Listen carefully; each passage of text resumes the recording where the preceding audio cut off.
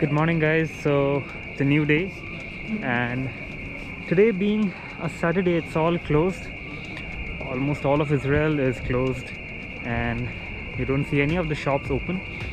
So what I'm doing is I'm going on a walking tour around the place, maybe the Mount of Olives, and I heard that there's another neighborhood over here called Mishkenot, which is a pretty nice place. This was built by some British minister for Yemeni Jews over here, and yeah, let's see how that goes.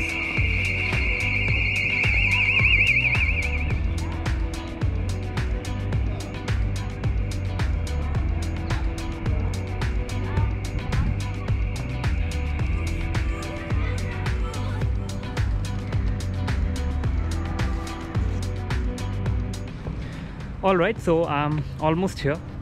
Now for the day, I was initially planning to just rest because yesterday was quite hectic all the way, from Jerusalem to Bethlehem. But I mean, at the end of the day, I just couldn't stay back in my room and I just thought of moving out. And Mishkenot was this one place which was suggested to me by this one filmmaker dude whom I met in the hostel where I'm staying. So it happens to be one of the most expensive places in Jerusalem today, although the history was completely the opposite. This was meant for the Yemeni Jews who were outcasted by the local Jews over here because they look different and all of that. But today it happens to be one of the most expensive places in Jerusalem.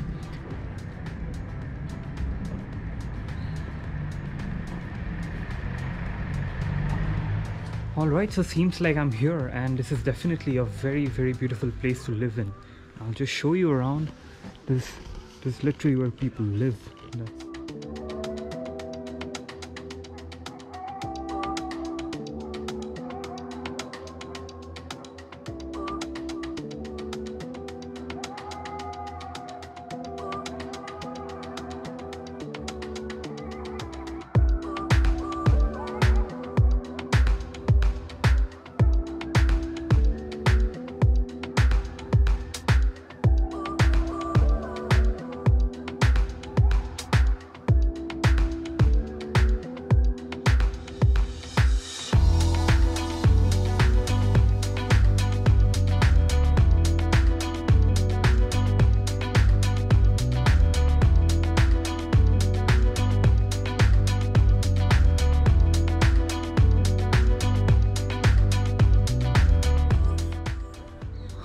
So calm, peaceful,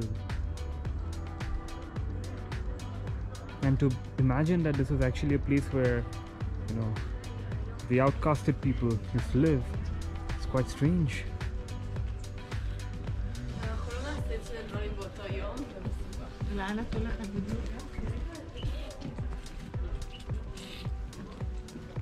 Absolutely clean, quiet. Oh, we have the flour mill, I can see that. We're gonna go somewhere towards that. And that was built back when all of these houses were built over here. The houses of people around. Beautiful place, beautiful, beautiful place.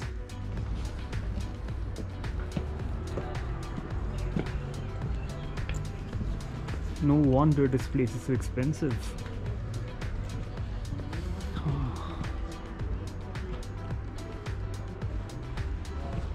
Seems like a viewpoint out there. I'll be visiting that place. Flag of Israel. Alright, so what you see behind me is a flour mill, as you can see it over here. But the view in front of me is something that I'd absolutely not expected. That's Jerusalem for you guys.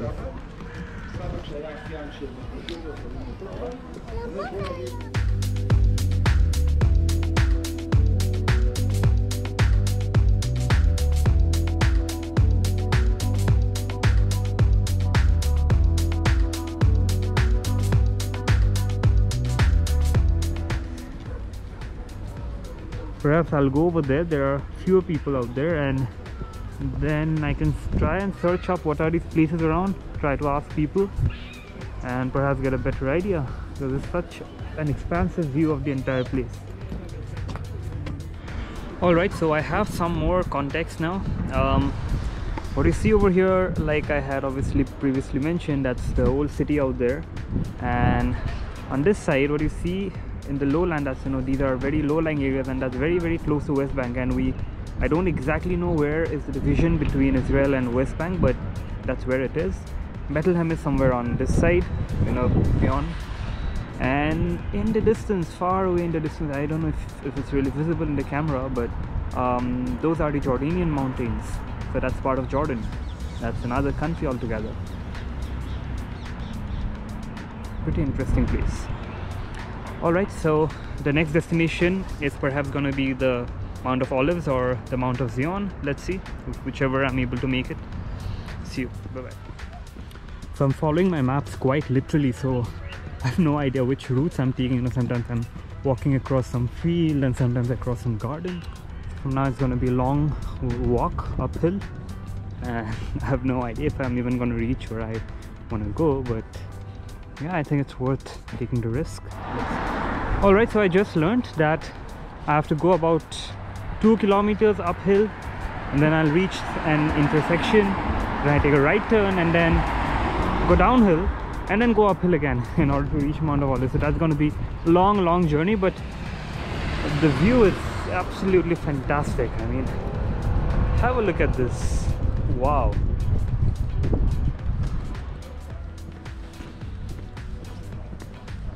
I believe what you see in front of me are the thousands of Jewish graves out there. I'll try to get closer to that place. In the meantime, it's been a long walk, but a very satisfying. And yes, so this indeed is the Mount of Olives. What you see in front of me are like thousands and thousands of graves. This is actually the mount from which Jesus ascended into heaven.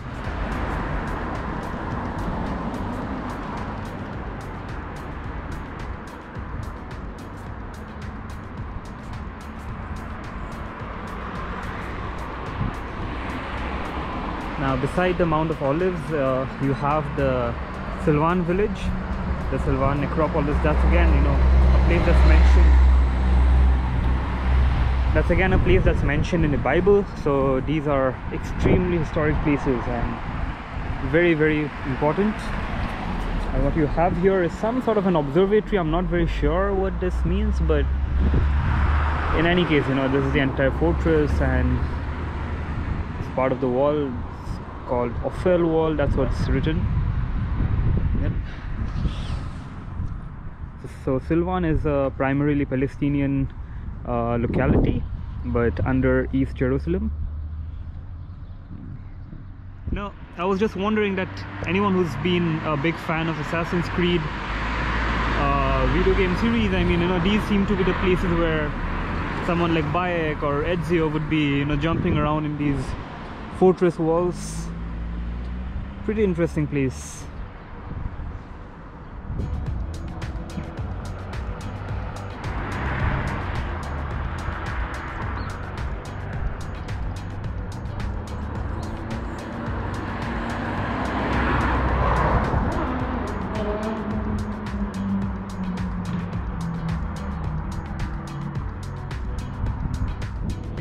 Alright, so what you see there ahead of me, down there, is the tomb of someone. That's the tomb of Absalom. That's what Google says.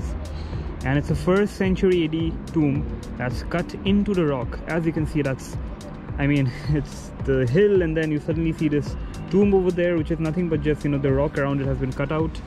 And pretty impressive structure, dating back to the 1st century. That's like almost 2000 years old.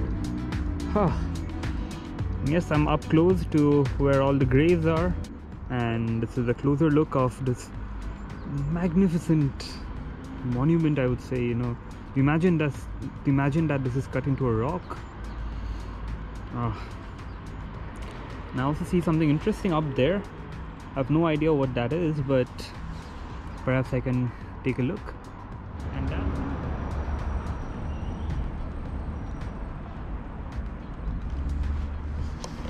well, I don't even know what to say, but So this place is the tomb of Virgin Mary. You know, someone whose name you have been hearing, you know, perhaps since childhood. And you know, I just randomly came across this place, and then I checked up, and this actually happens to be the tomb of Virgin Mary. The church or whatever, I have no idea what you call this, but or perhaps the tomb itself seems to be closed for now. Maybe because it's Christmas or whatever be the reason, but yeah, I'll try to take a closer look. Insane, man. Perhaps this is a slightly better view. I mean, I tried going in, but it seems to be locked. And yeah. Okay, so now the next stop would be the Mount of Olives. I'm already in the Mount of Olives, but try to get closer to where it is and get a better view of the old city of Jerusalem from slightly higher up. So now what I'm doing is climbing up the Mount of Olives, and the road seems beautiful but also quite steep. I've been walking for a long time by now, but I think, you know, the excitement of seeing something new just keeps you going and going. And this is the church that I saw from down there, but the gate seems to be closed. The timing's okay. Today is, yeah, never mind, it's closed. But yeah, that's the route that I'll be taking up.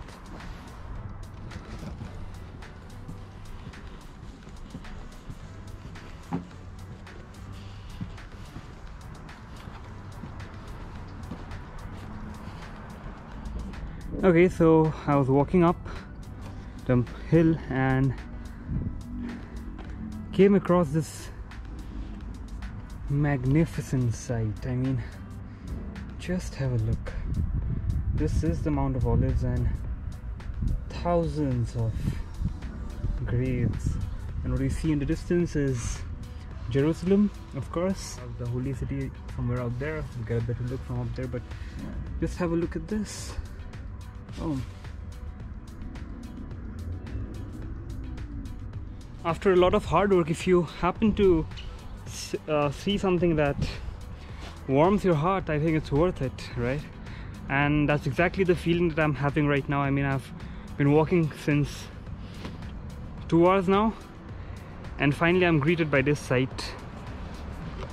Can it get any better than this?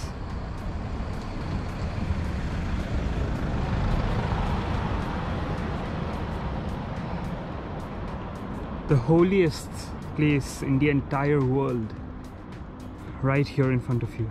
First of all of these graves, you know, just beside me, humbles me so much. Everyone over here was alive at some point of time, having a life of their own. Each stone that you see over here, each gravestone has a story of its own. But now it's all part of nature, perhaps.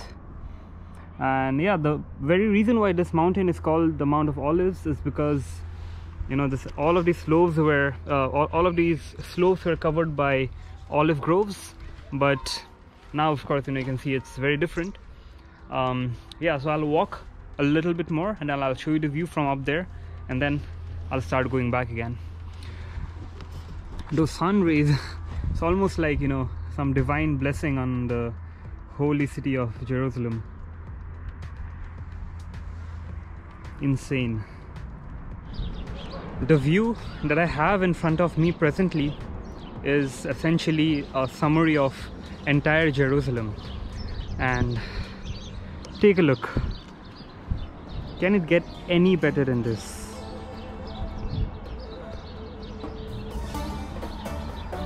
That's the entire old city of Jerusalem. That's exactly where, you know, the birthplace of all the 3 Abrahamic religions. The golden dome stands out. That's the Al-Aqsa Mosque. The western wall somewhere over there below, I'm not exactly sure, but yeah, that's all of Jerusalem for you, the old city. Anyone ever planning to come to Jerusalem, make sure that you do this hike all the way up. I mean, I did have to come a long way, and all the way from there somewhere down this road, down here, and then over here, and then all the way up. So that's quite a long way, but the view is definitely worth it, you know, just to know that this is exactly the place where Jesus ascended into heaven from, and or at least so they say.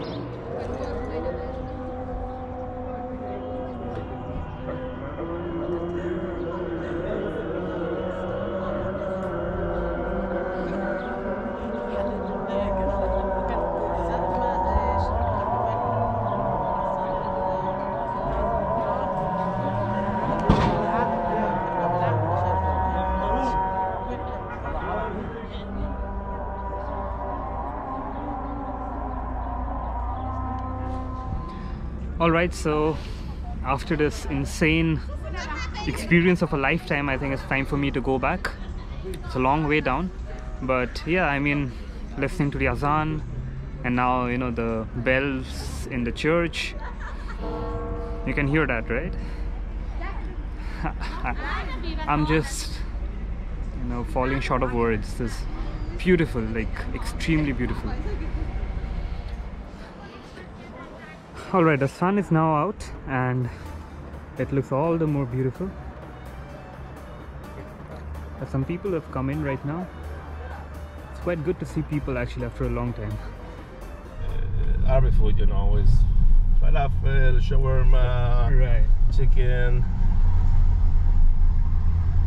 So like I'll get all of that in the Muslim quarter? Yes, you can get.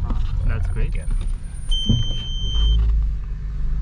The roads are pretty narrow. Yeah, but, especially in this area. Yeah. But we're used to it. Yeah. Alright, so I saved a lot of time and energy. I just, you know, asked a random guy for a lift and he was kind enough to take me all the way down here. I mean, you can see the mountain behind me. I came all the way down in his car. He's Muhammad and he was kind enough to give me a lift. So now my plan is to go to the Muslim quarter because I've heard that there's like extremely wonderful food. So I'll go over there and perhaps try out some new food. Yeah. See you. Alright, so that's the Lion's Gate ahead of me into the old city. That's the way in, and turning right from there I'll enter the Muslim quarter. Alright, so I am on the right track. I just asked someone where can I get some good falafel and shawarma and all of these, and they've pointed somewhere straight. Let's keep going and wait for the best. Right, so there's this one particular falafel guy that I'm looking for. I heard about him, or I saw about, you know, I saw his video in the vlog by Kiara and Nate, and I have no idea where it is.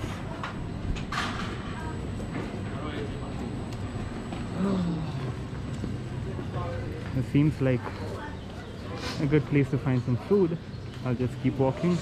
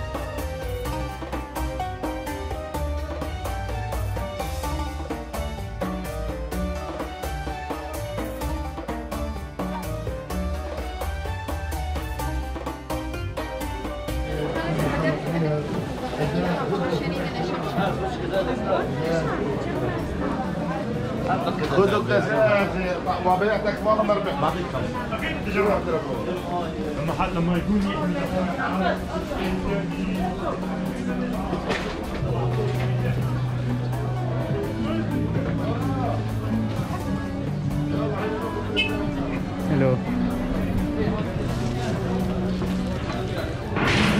Alright, so this is what it looks like. Pretty huge. Alright, so this is the place where I had my food. Some amazing shawarma.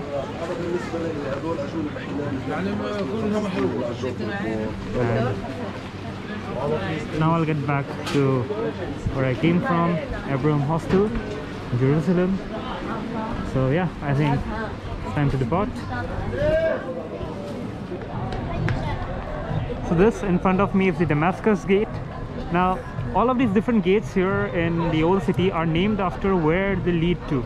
So you have the Damascus Gate over here because it leads directly to Damascus in this direction. And you also have, so yesterday we went in through the Jaffa Gate that leads to Jaffa. We have the Lions Gate, but that's not because it so that's simply because of the design of the gate. But yes, like all of these gates that are named after places, that's simply because that's where they lead to. And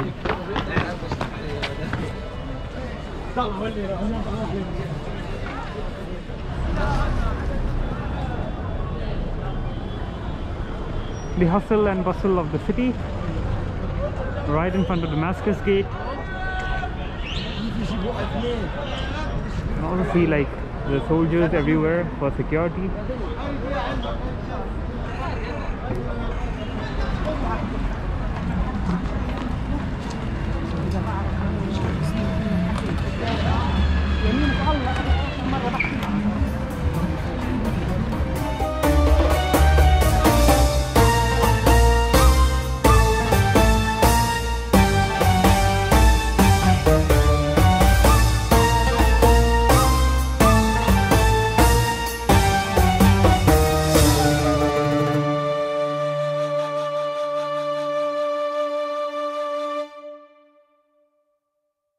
Alright, so I'm almost back into my hostel. It's just 1 or 2 blocks away, and I think that's the end of the vlog for today, right? It was a long journey, long walk. In fact, I'm still walking, and it was truly memorable. And now it's time to get back to the hostel. See you. Bye bye.